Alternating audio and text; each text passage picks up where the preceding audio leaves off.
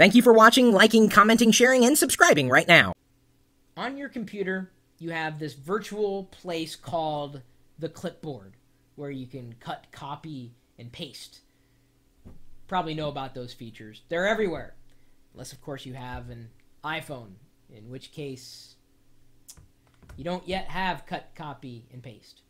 So what if you're sitting there on your computer, running either Mac OS X or Windows, let's say, and you want to get a piece of text from your desktop to your iPhone? It's not as easy as you might think. But if you're using a free app called Clip to Mobile, you can do it. It's got a desktop app and, of course, an iPhone app, and they stay in sync through a free account. It's a free application as well.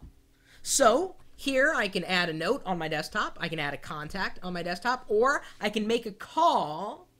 And what that is, I enter in a phone number, press a button, it's then passed to Clip to Mobile, the account that I've got synchronized with the software here on my iPhone, and I can press that button and it'll say, hey, you got a phone number, is this what you wanted out? I'm like, yeah, click. So imagine that. You're on your desktop, someone sends you a phone number, you don't want to like look at it and go type, possibly make a typo and then dial the wrong number. You can just enter it in to make a call, it's passed to your account, and you press a button, you're done. That's as easy as it gets. Now, this app is free, at least on the desktop. It's ad supported. They don't have any ads running in it right now, but I haven't seen another clipboard type of app like this in the App Store, at least for free. They also have some icons at the bottom that indicate that support for events is coming up, so a calendar, as well as images. So to be able to synchronize all those things between the desktop and your mobile device, it's pretty simple. It's an Air app, running on the Adobe Air platform, so the app will either run on Windows or Mac OS X. The thing, though, that is a kind of a small caveat, it's free, so I can't complain about that. However, their user experience, their UI, at least on the desktop, is really bad. Like the iPhone UI, it's a little unpolished.